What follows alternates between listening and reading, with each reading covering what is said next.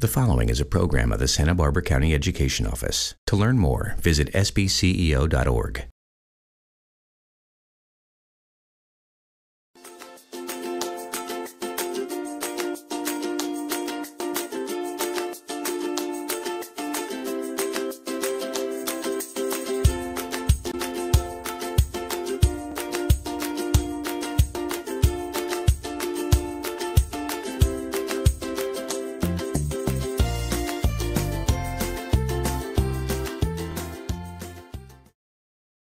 Hi, I'm Susan Salcido, Santa Barbara County Superintendent of Schools, and I'm so delighted to introduce to you our guest today, Nancy Weiss, who's the Director of Food Services for the Santa Barbara Unified School District. Nancy, you come with private sector background, obviously public school background, and bring so much of your experience into our schools. We're so fortunate to have you with our students each and every day. Welcome. Thank you. Yeah. Thank you, Susan. Thank you so much for being here. And I can't wait to share with the audience about what it is you're doing in Santa Barbara Unified. But I want to first roll back to the beginning. The Nancy Weiss of childhood. Tell us where you were born and raised and where you were brought up. Where this came from? Where this came from, exactly. This came from Los Angeles in the San Fernando Valley many years ago. Mm-hmm. And I was born into a very middle-class family. My father was an immigrant. He was actually a survivor of the Holocaust. And he met my mother on a beach in Santa Monica, and they were married and had 3 children. I'm the youngest and the only girl, so I had a very wonderful, pampering upbringing, and found my love for food early on because my mother, who's no longer with us, but sorry Mama, she was an anti-domestic when you get down to it. She really didn't like the kitchen. She herself was an educator, 40 years in LA Unified, wow, teaching special ed. And food was not her thing. In fact, she struggled with food all her life and her weight. And my father, coming from a European background, really had an appreciation for food that she couldn't even relate to. But somehow in the genes, I began gravitating more toward the kitchen on those Saturday afternoons when my mother was out shopping. My dad and I were left alone watching John Wayne movies and Tarzan movies, and with very little resource in the kitchen, I would start cooking for my dad and me. And through the years, I started helping my mom do parties, and holidays became something that I just looked forward to because of the food, and it became very obvious that it was one of my gifts. I love that. So obviously your upbringing and those LA days really have brought themselves into your current practice for sure. And before we go into the current practice, let's talk about college for a minute. Mm-hmm. You went to college here at UC Santa Barbara. Yes, I did. So tell us about what you majored in and what you did right after college. Right. So I went to UCSB and had no idea what I was interested in. I knew I liked cooking, but that's not why I went to college. Had I known now what I didn't know then, I should have probably stepped back and given myself a little space to explore different avenues. But instead, I jumped right in and focused on the thing that I love next to food, which is communication and reading and writing. So I became an English major and really found that I loved the written word and used it a lot when I graduated, because I did a stint with a stock brokerage firm here in Santa Barbara, thinking that perhaps I wanted to go into that end of the industry. But instead, I was still gravitating toward kitchens and got my first job at the Plaka, which was a Greek restaurant way back when, and never looked back. I got that job, and then I got another job in another kitchen, and then landed at Zello, where my mentor, Wally Marentet and Bob Stout, who went on to open, or they had already opened the Sojourner, really brought me up in the business, and I loved it. And in a few years, I opened Soho, which was my pride and joy and a true labor of love that I, to this day, am so proud that my legacy lives on, though it was one of the best things I could have done to step away from that business. The restaurant industry is brutal, and at that time I was living a dual existence. After a while, 13 years after a while. Wow. My parents were older, and my mom had a stroke, unfortunately, and I started spending more and more time back in LA and found that I was losing control of the business.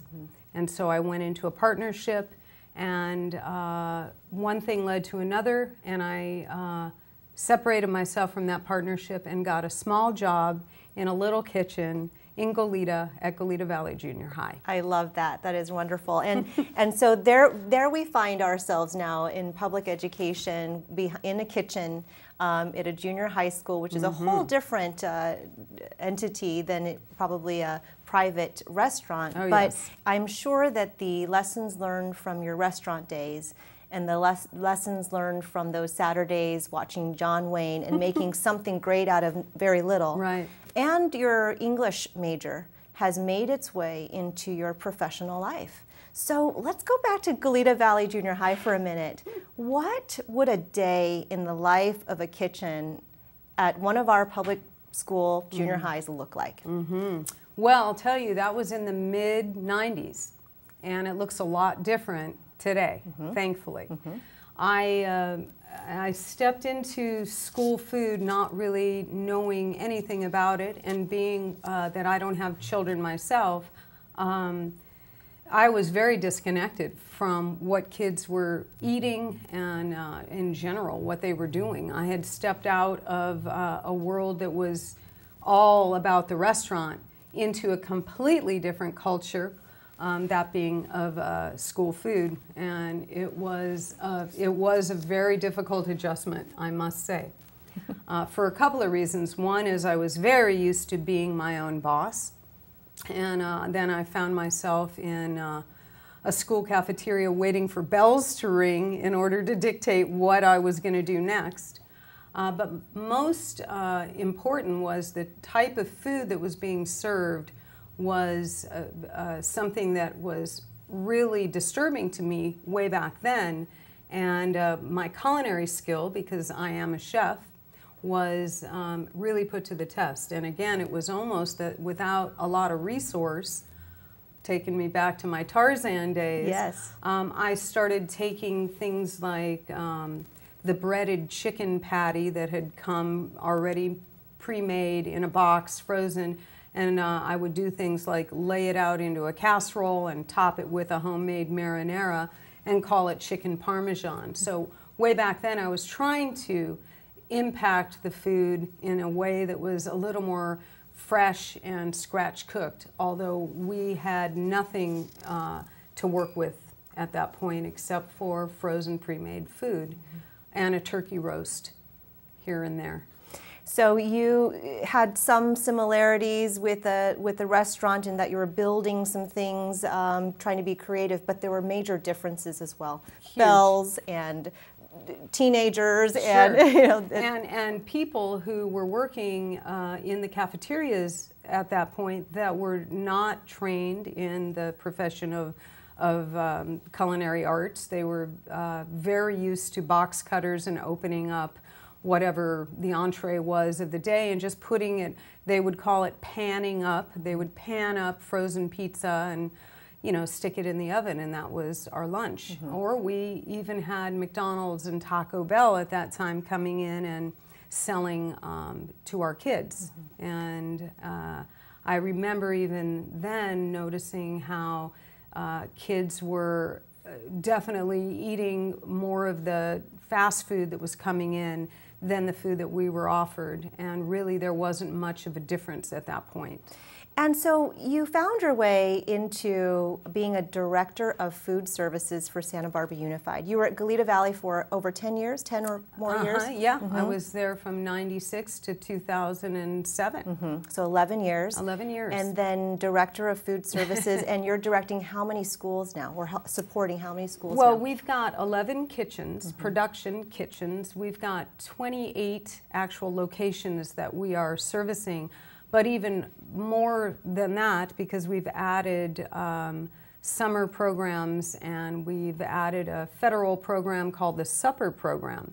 So we have about 13 supper sites on top of the other school sites that we're feeding on a daily basis. So we're serving lots and lots of meals a day, upward near 8,000, 9,000 meals a day. Incredible, incredible. Incredible. It is incredible, and we're so fortunate that you are directing that with your wonderful team. Right. And so I can tell from listening to you that things have changed today. I mean, you were talking about the cafeteria of the 90s, and you're saying how fortunate it is how things have changed. So what is the change that you're seeing in your kitchens for your students in the district? Well, in a nutshell, it's the quality of the food and the fact that we're cooking it ourselves.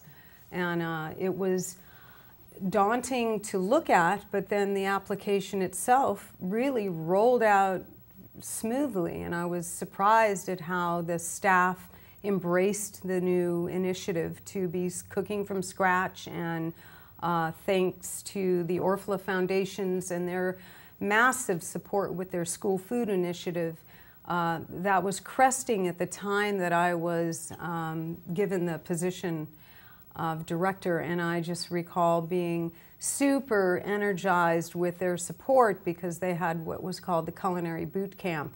And most of our staff, including myself, went through a week-long culinary boot camp where we had chef educators teaching our staff how to use a knife and how to use the big machinery and how to do culinary math and how to turn a potato.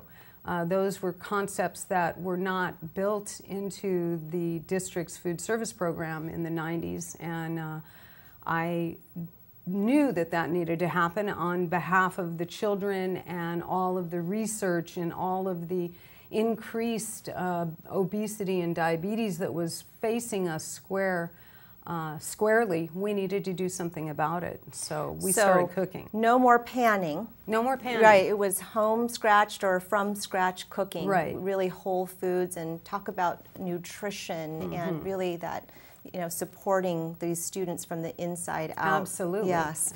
So you're super innovative. You have so much energy. You're not only a director of the staff of these kitchens, but I understand you also have these food trucks, right? Mobile cafes. Mobile cafe. Tell us about that, because I know our viewers probably see them here and there, and they want to know, can they go up and buy anything? Where do we find them? Yes, all over town. Okay.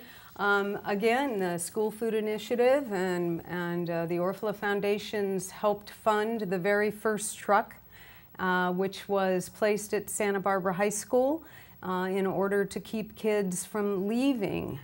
Because Milpas is right around the corner, we decided to place it at one of our more challenging high schools, and it did help with keeping kids on campus. It increased our participation. And best of all, it just added a new layer of food service that just took everybody by surprise. And the food trucks were not even a trend at that point. I think our food truck, I think we got it in 2008, right a year into my position. We bought our first food truck and haven't looked back. It's really a great program. It gets our food out into the community.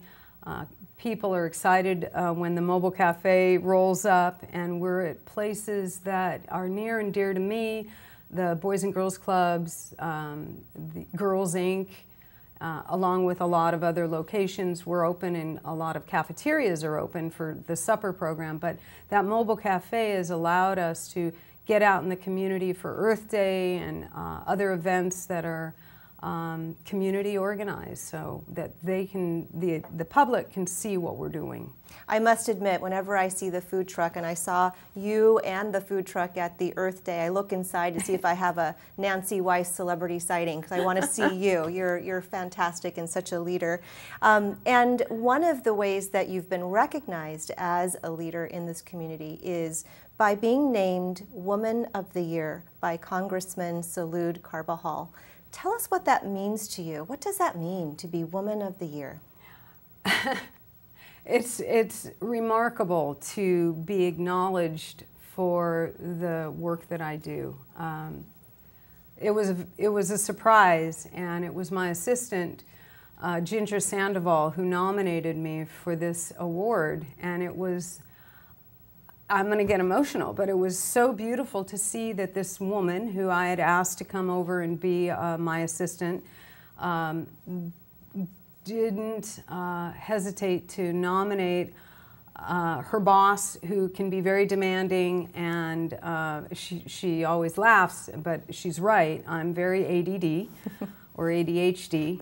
Whatever it is, I'm difficult to manage, and that Ginger took the time to nominate me was really, really thoughtful. And when I found out that I was going to be honored with this, I was happy beyond, because it really validates everything that I've been working so hard to achieve, and it gave me the opportunity to really stand for what it is that I truly believe in, and that's whole food, and that I was recognized as being a Woman of the Year because of the work that I do and the service that I do was really a wonderful, wonderful feeling for me. Congratulations on that. It's a really outstanding achievement and recognition, and obviously well deserved. So proud. Susan. Yeah, and let's talk now about education. You know, you really are a teacher. You're really supporting teachers, you're supporting students, but you're a teacher too, and you're,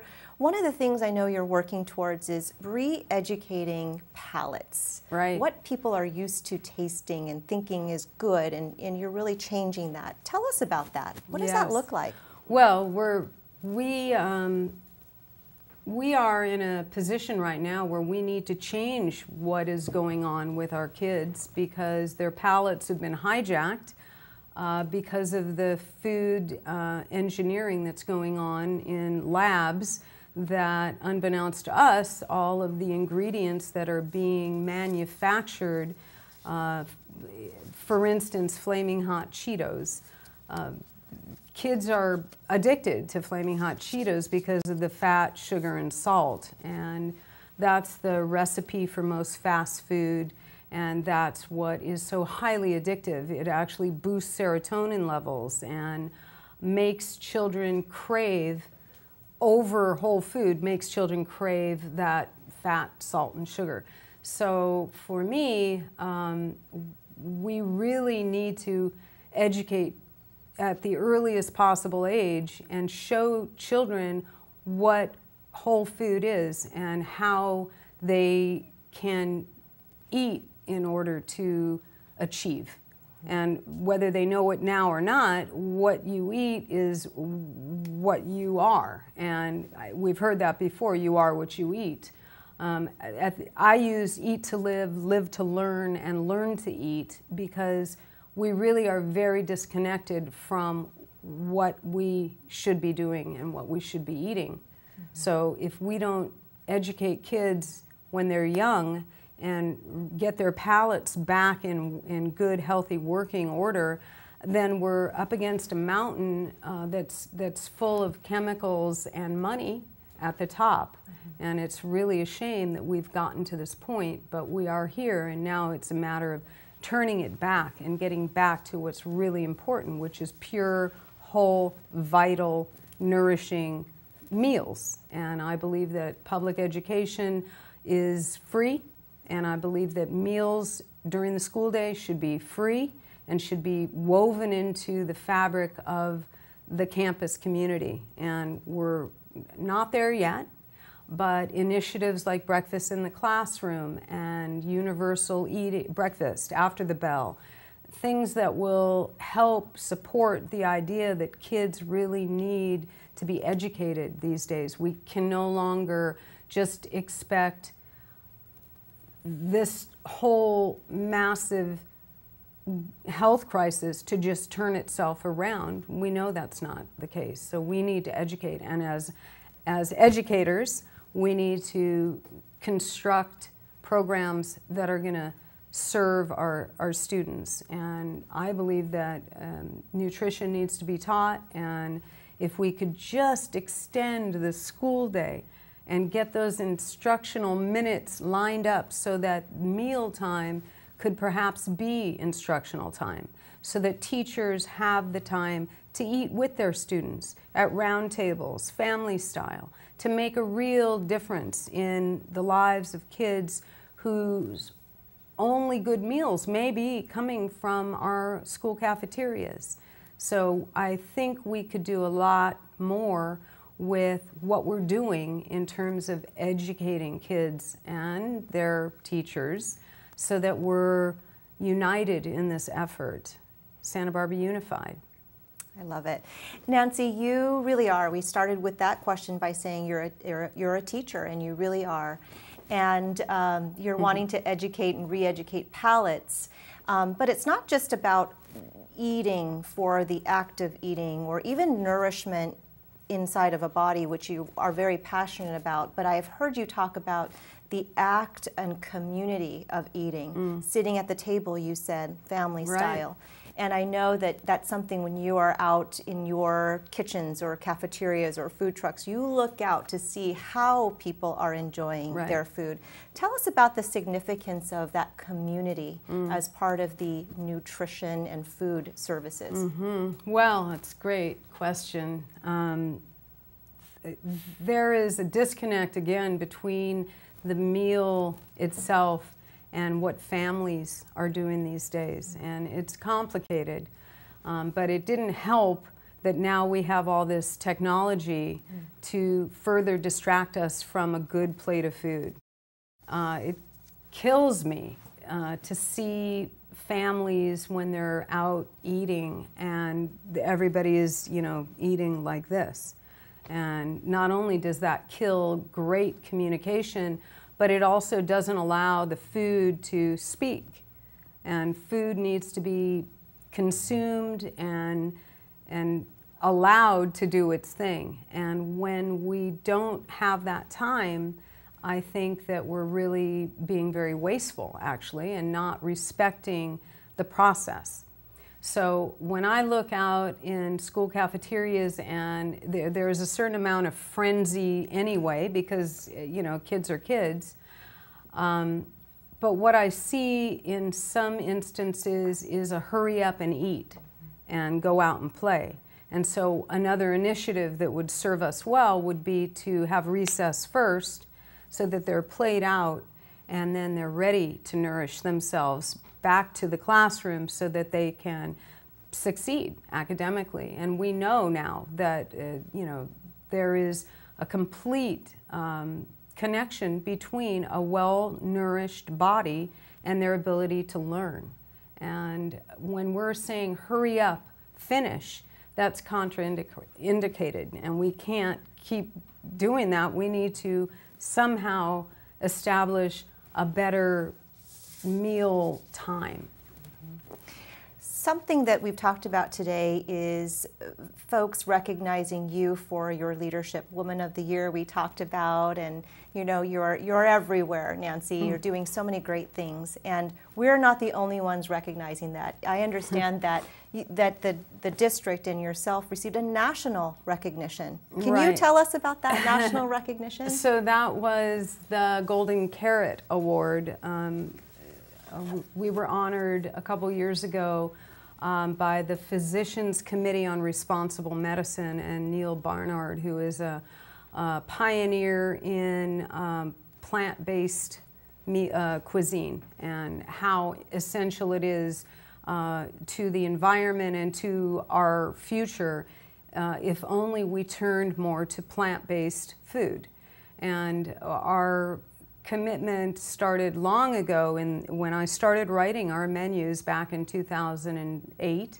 I was definitely already back then including vegetarian entrees. They didn't go over very well, and it was really upsetting, but it didn't back me down from continuing to serve vegetarian entrees.